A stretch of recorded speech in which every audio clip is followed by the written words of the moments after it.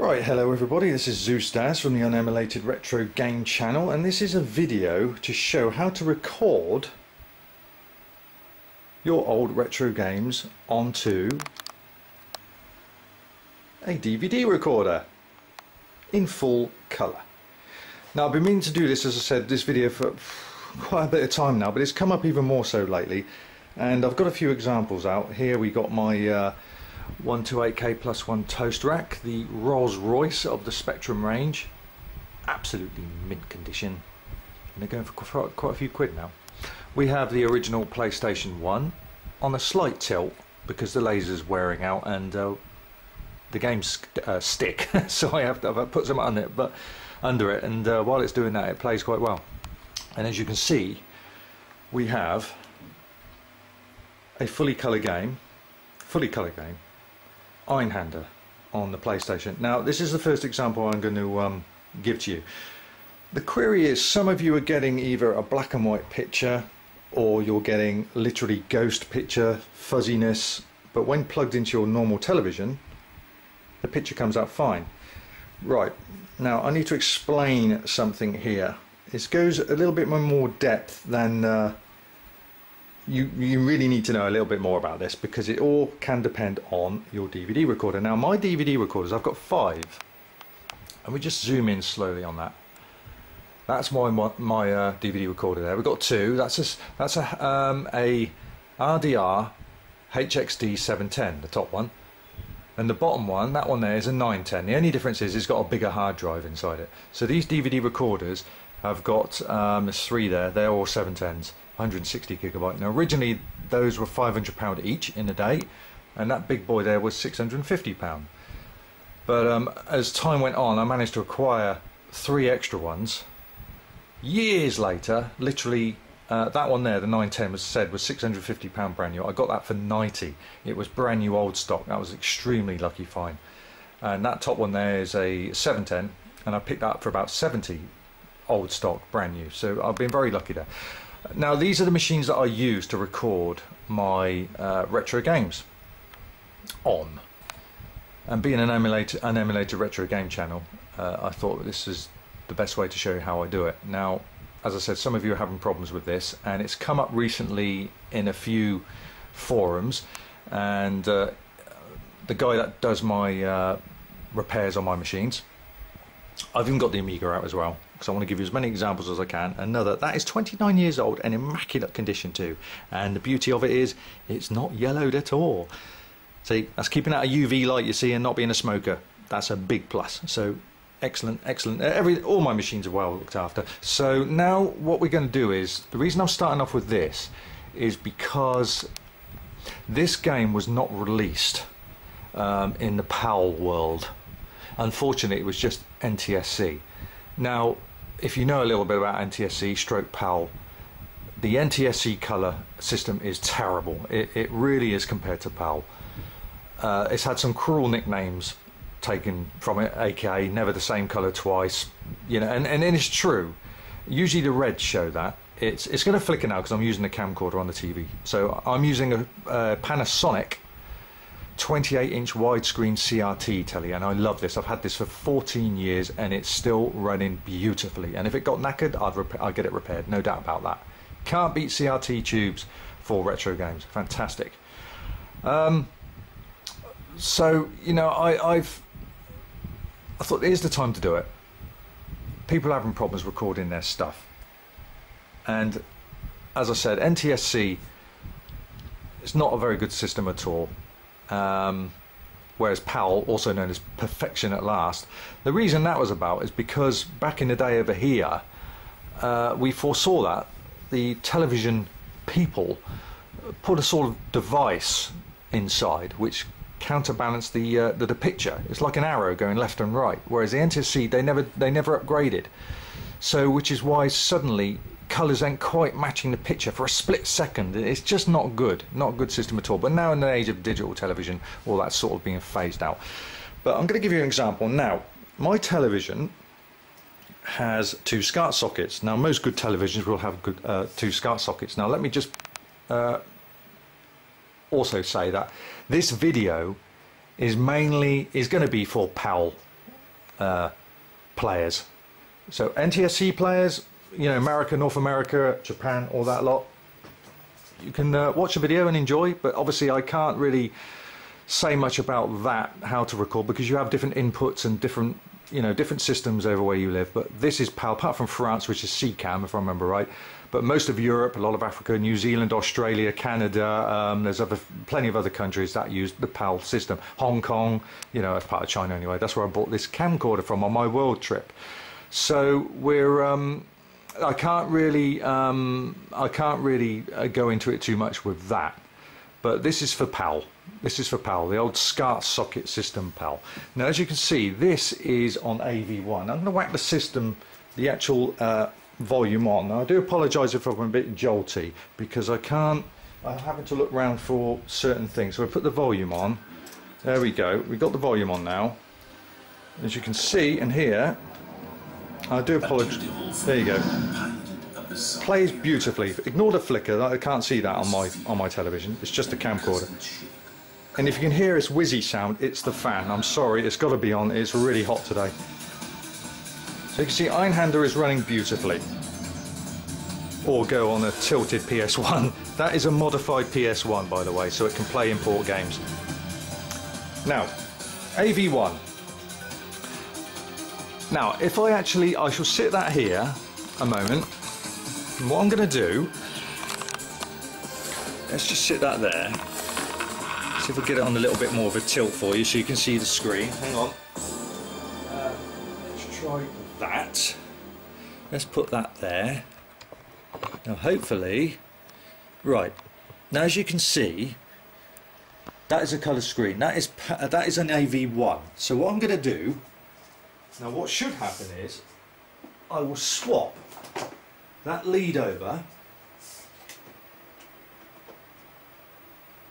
So let's take that out,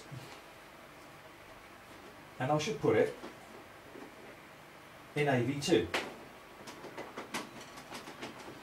And what you'll find is, if I switch it to AV2, well, not at this moment because that's typical, there's text going up and down the screen, but you'll soon realise it's black and white.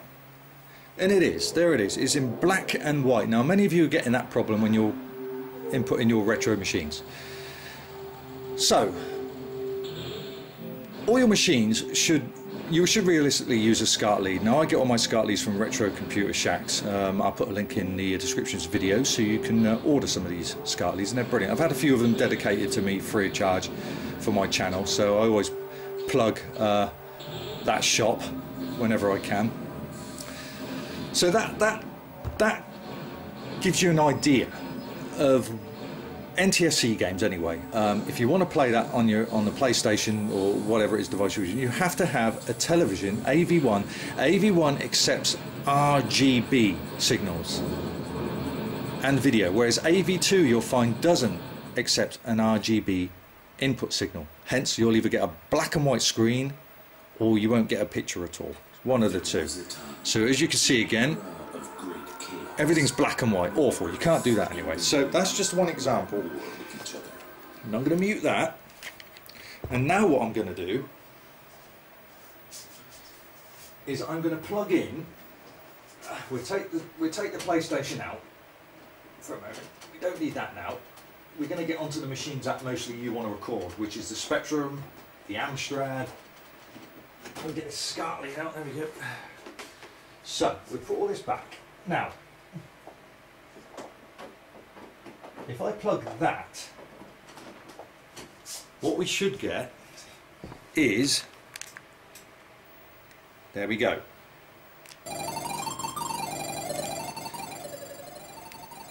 That is Dynamite Dan in full colour. Let me just take that away, sorry, so you can get a better shot. Sorry about the jerkiness there, but that is Dynamite Dan in full colour. Obviously it's going through a camcorder, so you'll get that weird screen effect, but there we go, it is in full perfect colour. That is going through AV1. Now, of my television, this is the interesting part. I am now going to put that on. Let's just put that there. It's a bit of a tilt. Sorry if I jog. You've got to bear with me because I haven't got three hands. There we go. It's on a bit of a tilt. That's fine. Right, now I'm going to plug the Spectrum, and this works the same way for the Amstrad. I'm going to plug this into AV2, and you'll see the difference. AV2. Now, bear in mind, the SCART lead coming out of the Spectrum is kicking out an RGB signal. So if your telly doesn't accept an RGB signal through its SCART socket, you won't get a colour picture. So we're going to put that into AV2, and now what you'll get, you'll either get a black and white picture or you'll get a black screen with ghost. Where we go? Hang on. Sorry, let me just bear with me. I've got that in the wrong. I've got that in the wrong socket, haven't I? What am I doing? Oh no, get with it. Bear with me. Bear with me. That's the one I wanted. Too many SCART leads, you see. I'm getting all muddled up. Right, now, there we go. Now, you might not see that, but there are, you can hear it. I've got ghosts. It's a black screen, but in the background I can see everything. It's all weird characters in the background. You don't get a signal. That's because the AV2 socket on my television does not accept an RGB signal. Now this is a problem you lot are having when you're trying to record your games on a DVD recorder. This is the bit that you are going to be interested in. This is the bit we're going to talk about now. So, let's just put that back in there. Let's get all these leads back where they should be. So just bear with me. That belongs in there. And that belongs in there. Right. Now. Okay. And that is a... no, we don't need that. So. Right. Now I've got to put the Spectrum back in, which goes in here. Now you should get a picture with a bit of luck. And there we go. Perfect. Now, the problem is, I would 99% say the problem is that the reason you're not getting colour when recording onto DVD is because your DVD recorder does not accept RGB signals. Now, if I go into my system menu on my actual recorder, setup, I don't know how well you can see this, video. Now I'm going to try and, it's very difficult because of the camcorder is trying to record. It's obviously the scan rate, it's interfering. There's a SCART setting there. Now, I have about 4 inputs on my DVD recorder, and I have got video RGB. As you can see, let's try and get that in a little bit there. RGB. SCART 3 accepts RGB. Now, if your video recorder, DVD recorder, what have you, only accepts a video signal, it will not record your games in colour. Now, a lot of cheap DVD recorders don't offer RGB input. That's the problem. And that's why you're either getting no picture at all or it's black and white. That's the problem. And it's the same with, let's just bring out the old Amstrad 6.1, the big boy. Mind you, they're all bloody, I don't know what it is about them that wanted to make computers bigger than the width of your door, but there we go. Right. It's the same. I've got a 6128 here, brand new old stock, fully working, and it's the same with this. The SCART lead comes out, where are we? There we go. So you can imagine SCART lead coming out of there, very similar to how my Spectrum is. It's going through there, the sound's coming out the mix socket, and it's going in. It's exactly the same way, and it's kicking out an RGB signal, but unfortunately for you, your DVD recorder is not accepting an RGB input, only video, which means it will only come out black and white. That's the main problem. Now, if you want a DVD recorder that does that perfectly, then obviously I can tell you my model is a SONY HXD, or should I say SONY RDR-HXD710, or a 910 if you want the bigger hard drive. That records every retro machine that I've got perfectly. And that also includes, let's just plug this in. If we undo this flap, we've got two Scarts at the back, plus a composite input at the back, and we've got a composite video at the front here. Now what I'm going to do, I'm just going to place this down, because otherwise you'll start getting dizzy with all of the movements. So what I'm going to do, I've also got the Amiga tuned in. So let's put that in. Now my Amiga, I record with composite. So we're just changing input. Right, is that right? Let's have a look. Let's have a look. Yeah, let's get out the menu. Input. Now I should get an Amiga picture. And we do. There you go. There's your Amiga picture.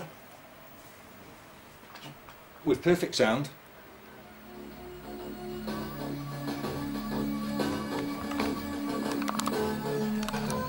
Perfect sound and perfect picture, perfectly colour. Going through my composite input. That's how I record my games. And it's just a normal Amiga 500. That's all it is. External drives under there. That's it. It's coming out. The picture's coming out of the modulator via the video. Sound coming out through the back there, and it's all three leads are meeting at the front there to give you that perfect picture. So that's what it is. Majority of the problem is your DVD recorder is not accepting an RGB input. Now the only thing that this DVD recorder doesn't do, which was a little bit annoying, is it doesn't record NTSC or PAL60 signals. Now most DVD recorders over here anyway don't record NTSC. Why would they? Why would we need to record a inferior colour system? But the problem is, as you know, especially PS1 games, a lot of games only got released in Japan and North America, so they run on PAL60 stroke NTSC. But there is a model 2 generations younger than mine, which I don't have with me, but luckily for me my dad has one and he lends it me. I can record NTSC games and PAL60 games such as Einhander, and that model, take a note, is RDR-HXD870. It's 2 generations younger than mine. My one's a bit more uglier. These are quite pretty machines, but it records 3 colour systems: PAL, NTSC and PAL60. It covers all grounds. If you go on eBay you can pick them up anywhere between 50 and 120 quid. You buy one of them, it covers everything. And the most important thing is it accepts RGB. That's the main thing. You'll never get a colour picture plugging it into AV2 at the back of your telly, because most AV2 sockets does not have an RGB input signal. It doesn't accept it. It comes out black and white or no picture at all. Your AV1 does, but most DVD recorders, the lower range definitely won't have a video input. Sorry, Scart input that accepts RGB signals, whereas mine does. So once I've done that, once I've recorded what I wanted to do on the hard drive, I can then edit all loading times up, all mistakes, that kind of thing, and then once you're happy with it, you burn it to DVD. And again, another thing is that this particular model and the other one, the 870 I told you about, also records on dual layer discs, so giving you almost twice the amount of stuff you want to put on the disc without lowering the quality. And just while I'm on the subject, some of you wanted to know how on earth do I load in my Spectrum games in if I don't use tapes anymore. Well, same thing here. Let's just get that out of the way. Right, you've got, let me just move this out of the way, sorry, I'm having to look both ways. So what you'll see here, this lead is normally a lead that comes from your tape deck. You can load into your computer, but this lead comes from my hi-fi, and from my hi-fi, where I can actually beef up the volume and everything else. That's what I do in my commentaries. Now you can, what I do is I load up the game via WinTZX. So I select a game, for instance. Let's select a game, go to downloads, go to ROMs, go to Spectrum games, and there we have all these games. I choose a game, I don't know, Barbarian 2, 128, open, and it's ready. You press play, tick again, and that sound, the Spectrum sound, loading sound, which you'll hear now, I can just do that, and I'll certainly stop it quickly. There you go, awful. Right, let's stop that. That's how I load games into my Spectrum. And you have to put it through an amplifier, because I found that if you put a jack, the sound coming from there straight into the 128K, the sound, it doesn't pick it up. It's not bassy enough. It needs more beef to the signal. That's where the amplifier comes into it. So the sound is diverted from here, my laptop, into the amplifier. Then I can put the bass way up, the treble way down. It then comes out the jack, the earphone socket of the amplifier, and then straight into the Spectrum. And there you go. You have 100% non-failing loading games on the Spectrum. Very similar to the Amstrad, but I don't really use that very much. I only use it for certain challenge videos, and any long plays I've already done on them, so I very rarely get that machine out now. So that's it. That really is the problem. You need to have a DVD recorder where you can go into the menu. Here we go again. Let's just try and bring that up. DVD menu, in setup, and there should be a video, SCART setting, and just make sure it accepts RGB. If it accepts just video, the picture will come out black and white and it won't work. That's where you're going wrong, most of you. If it's coming through your television, colour for AV1, that's fine. It's the DVD recorder. It's nothing to do with your SCART lead. Now, for LCD and LED screens, the SCART lead always constantly gets updated. I mean, my Spectrum one is absolutely perfect now. I had one that produced quite an annoying buzz, but thankfully, because of upgrades, obviously they've done some diodes inside the SCART, they changed them, and it's produced a much better sound. Two of my old videos, Robocop and Dragon Ninja, I think, on the Spectrum, produced terrible buzzing noises, mainly because of the white monochrome. It didn't like that at all. But this is literally cleared all that up now, so that's good. And they update the SCARTs quite often to keep up with the new televisions. But that's it, really. It's nothing to do with your SCART lead. I can't really speak about LCD and LED screens because I haven't been using them much. But most of us have got a CRT television to play our retro games with. Now, there's one other thing somebody asked me to cover, and that was my MAME. Let's turn the Amiga off a moment. We don't need that on now. We made the point there. Okay, we can turn my PlayStation off now. Now, I'll quickly show you what happens while I'm here, what happens when, let me put this camera down again, if you try and record a NTSC signal with a normal DVD recorder that doesn't accept PAL 60 or NTSC. This is what happens. You won't get anywhere. We'll just take that out. Right, I'll put this lead in here. And what you'll get let's see, now hopefully, just bear with me, there we go. Now I don't know if you can see that. Well, you can see that. You can see it's flickering like crazy, and that's through the AV1 input 3 on my DVD recorder. That accepts RGB, so it's accepting the colour, but the problem is it can't record 60 frames per second. 60 Hertz, forget it. It's a 50 Hertz like most machines, and why would it? We live in a PAL land. We run at 50 Hertz. So to get past that, you need the newer model, the 870. RDR-HXD870. That will record a perfect NTSC or PAL 60 signal, and you won't get any of that, and you'll get it in full colour. So it basically comes down to how much you're willing to pay. You go for a low-end DVD player, and you're most likely going to have more problems than none. Now, somebody asked me as well, how do I record my main games? Well, that's very simple. I shall show you right now. Right. Now, first of all, I need to plug the composite leads in. Which are those? Typical left, typical right, and your sound. Left, right, and picture. Right, okay. Now, that is now being plugged into my DVD recorder.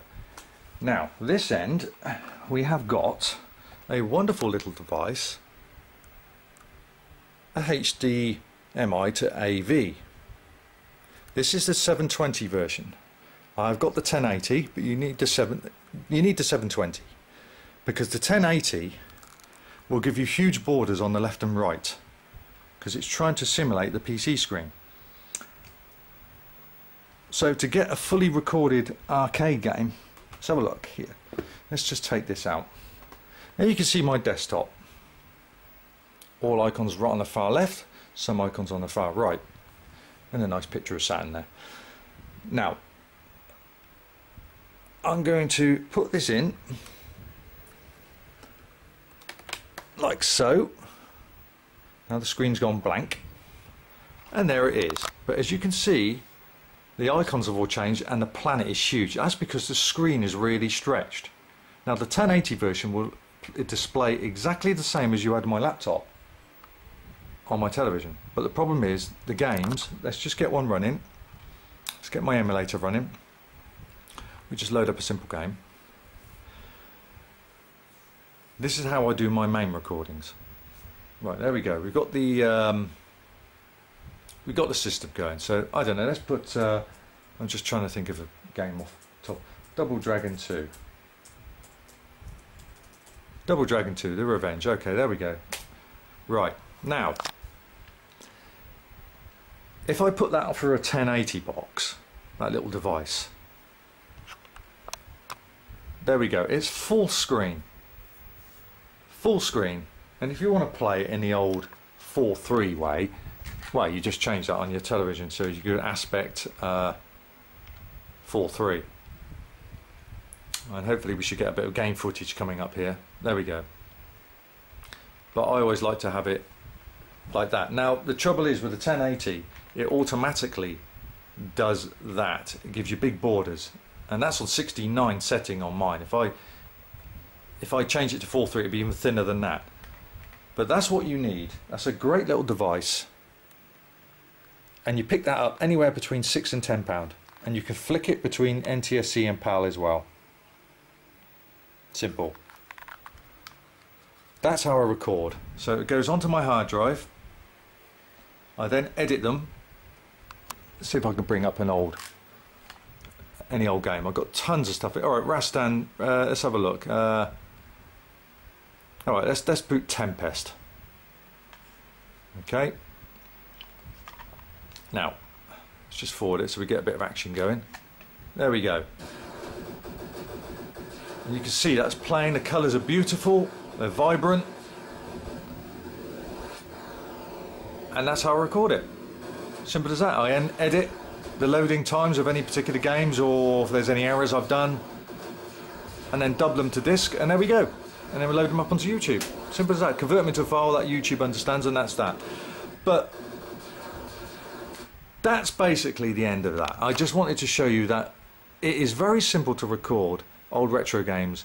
It's no different than recording a TV channel. I mean, back in the day, in the late 80s, I used to do that on video cassettes, but I used the RF output, which was obviously very weak at the time. We didn't have SCARTs back then. But I did that, we all did that to show our mates at school, see, I did complete that level, I did get to that stage and all that kind of stuff, you know, just to show each other we can do it and we weren't making up stuff without any cheats. But there's no reason that you can't put a SCART socket into one of your old machines and record. It's all down to your DVD recorder. It needs to accept RGB input color. If it doesn't, if it accepts only video, you're not going to get a color picture. That's that. So my tip is, do some revision as far as the machines. Don't cheap out. In other words, pick up something for 20 quid. You need to spend. Now, even these machines, which cost anything between £500 and £650 each, I said I was getting I got 3 of them for between £50 and £90, old new stock, or new old stock, whatever you want to call it. So you've got to just go to eBay and chance your luck. But that's the models you want. I've got a 710 RDR-HXD710 and a 910. But if you want to record NTSC and PAL 60 games, that's usually foreign PS1 games, then you'll need the RDR-HXD870. That will cover all grounds. That's what you need. And then you're guaranteed to get recordings like mine.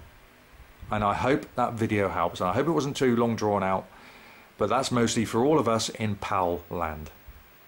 Alright, that's all I can suggest. So buy one of those models and you won't look back. Until then, Zeus out.